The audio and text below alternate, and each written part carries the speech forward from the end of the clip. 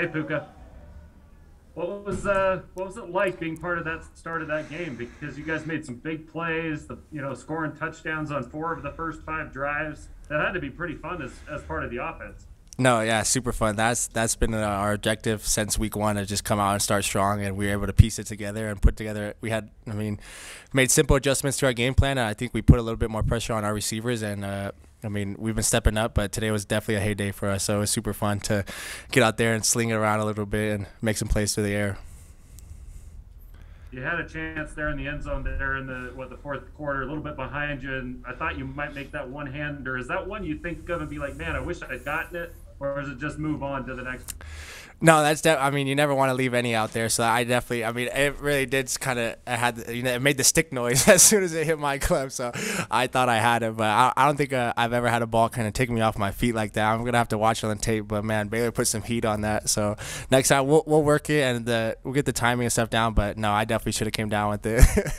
It would have made a huge difference in that fourth quarter of switching it. But I mean, we trust our defense, and we've left them in some situations where it wasn't the best, and we're leaving them out there on the field for a long time. So we got to execute on our side of the ball and make sure we keep them well rested and ready to go. But we love those guys. They held it out for us and kept us going. And then Mitch. Puka, 4 receptions, 102 yards, really nice performance from you. Obviously, you were connecting with Baylor well. Tell us a little bit about your chemistry with Baylor over the last week. Yeah, it's been fun. Baylor's always taking the reps behind Jared and stuff, so we knew, coming into the new team and stuff, everybody's always talking about how confident they are in Baylor, and I was able to be a firsthand witness of that tonight, and our connection felt great. We had worked these routes during practice this week, and it was only perfect. In the stutter look that I got, I put my head down and kept running, and I looked up, and the ball fell right into my lap. So there's definitely a connection there, and he was slinging it around to everybody. I'm looking here. We sling the ball around to a lot of our guys, and Gunner, obviously, the brother connection, you never get tired of that, so that was fun to see. And then it was just fun to be out there to make for us receivers and tight ends to get more involved in the passing game to see it finally connect. And we're still not there. We know we're not hitting on all cylinders, but we're definitely making progress, that's for sure.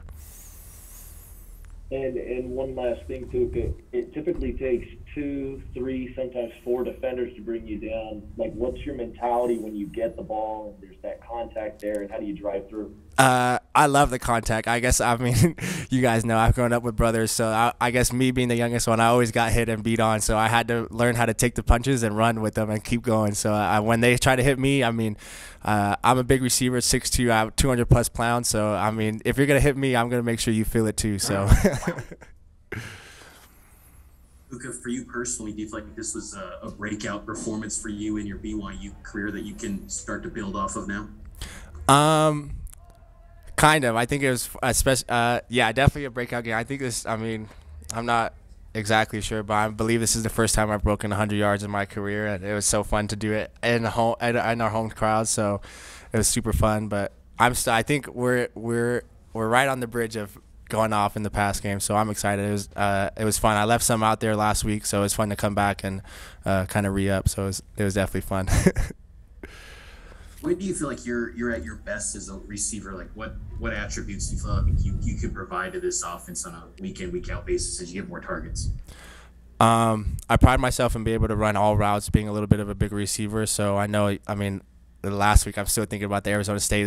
Early in the game we hit me on a comeback, and I wasn't able to get out of my break, and then we threw a deep ball, and so it was a huge relief when we connected on that deep ball on our sideline. So it was kind of to get the little jitters out, and kind of just like you said, the start of kind of my run, and hopefully being more consistent and ready for a bigger role to keep pushing. I'm excited. We're not hitting it yet, but it's fun for us to score touchdowns out in the receiver group for sure.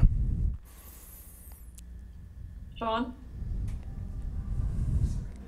Puka, how frustrating is it when the other team's playing possession ball the way they did? Really well, credit to USF, 35 minutes possession, I think it was, but you guys only got out there for 3 possessions in the second half.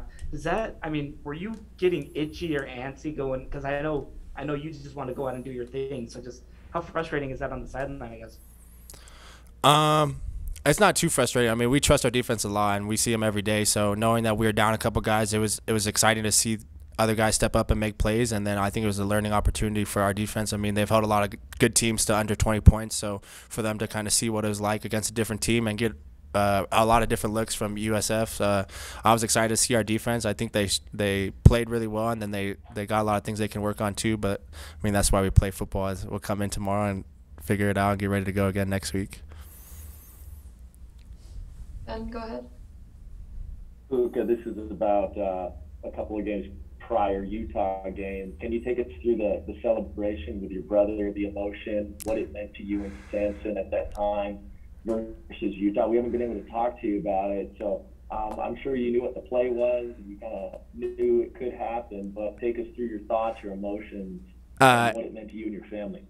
No, yeah, definitely. I mean, as soon as I seen the play go in and Samson was out there, it was just a matter of time.